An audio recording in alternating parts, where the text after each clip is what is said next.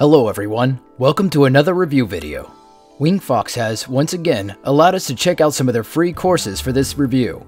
This video will cover our opinion on the course, the content of it, and the downloadable content it will include.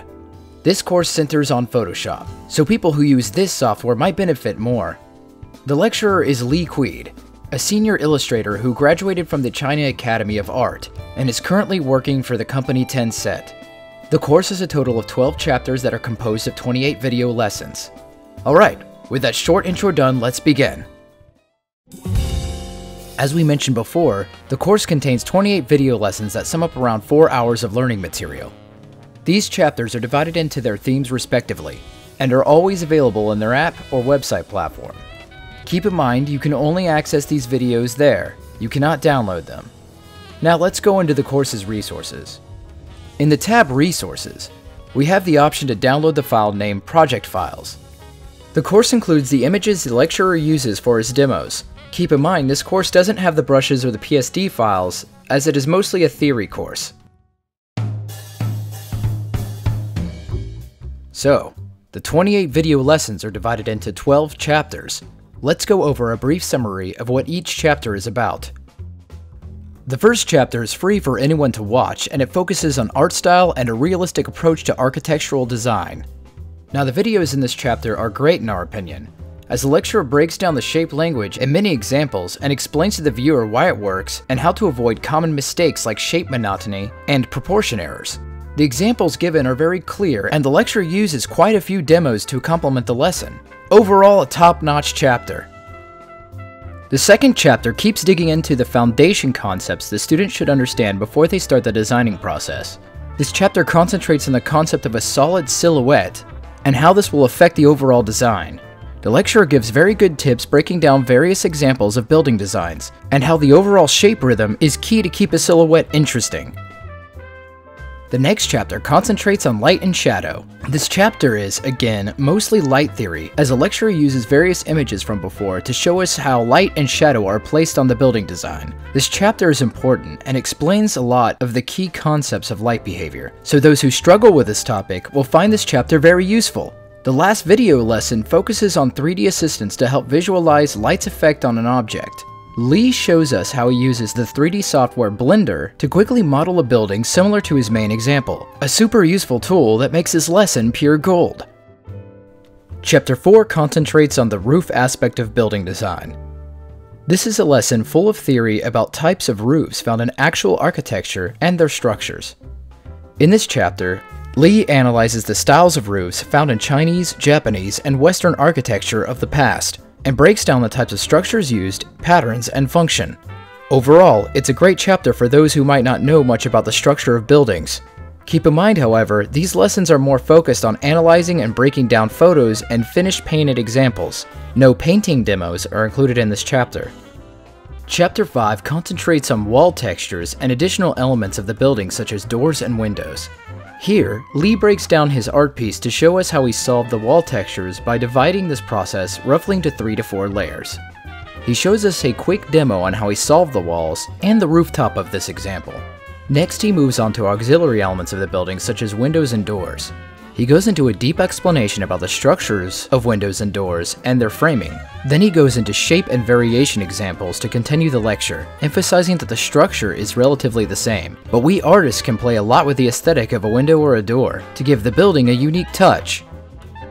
Next, we have a chapter dedicated to water wheels. In this chapter, composed of 2 video lessons, Lee will break down the structure of the water wheel for us, and give us examples of various types of wheels we can use. This chapter is more of a breaking down and analyzing water wheel chapter. Lee doesn't paint or render an actual water wheel for those watching the lessons. He concentrates more on explaining how to accurately draw one, knowing its structure and function. The next chapter concentrates on stairs. The lecturer gives us various examples of types of stairs he used in his painting. As usual, we see him break down the photos to analyze its structure and then move on to his painting, giving small demos on how to properly draw and paint such stairs. Overall, a nice solid chapter. Chapter 8 now focuses on trees. This chapter goes into a deep analysis of the shape of trees and other elements such as rocks or bushes that can complement and adorn the design of a building.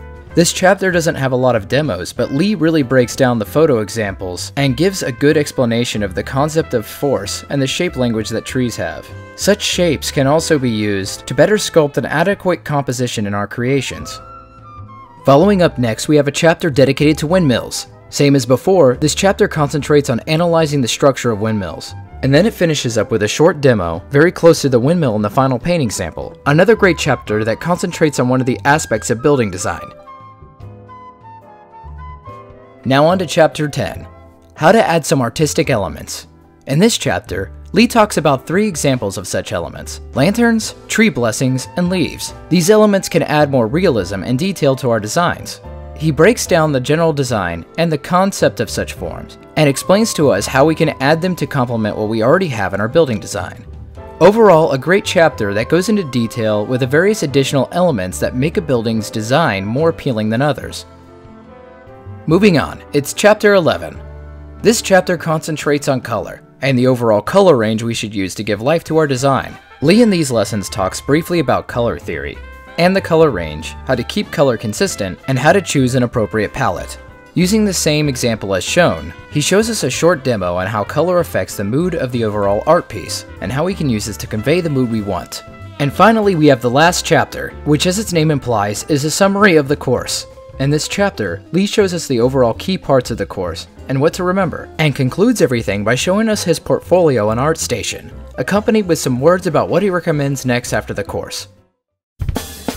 Alright, now it's time to give our opinion on the course. We will give the pros and cons as usual, so let's begin. The video and sound quality are good.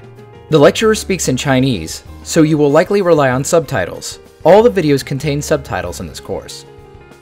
The course includes the images the lecturer uses for his demos. Keep in mind, this course doesn't have the brushes or the PSD files, as it is mostly a theory course.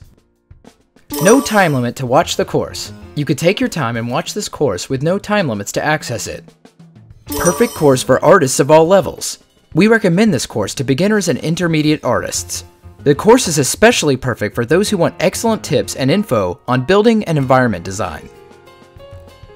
The chapters are well labeled and the order of content is appropriate. The price is excellent and it is on sale. Currently the course is 41% off. It doesn't work on Opera browser. It works on Google Chrome and Microsoft Edge while we tested it. Alright, once again we have reached the end of this review. So, do we recommend this course? Yes, the course is great! This course is very different from the ones we have reviewed previously. Lee concentrates more on analyzing and breaking down photos, his own artwork, and other examples to explain the various key concepts of environmental game design. The course is fully subtitled, which is great in our opinion, and if you really like prop or building designs and wish to get better at it, this course is for you. Thanks again for joining us in another Cyan Orange review. We will leave the promo code and the link of the course in the description. And also remember, we have a Patreon. You can support our studio and get exclusive content like comics and illustrations. We also recently started a Ko-fi. You can also give us a tip there if you liked our content. Thanks again for watching, and we will see you guys in the next episode.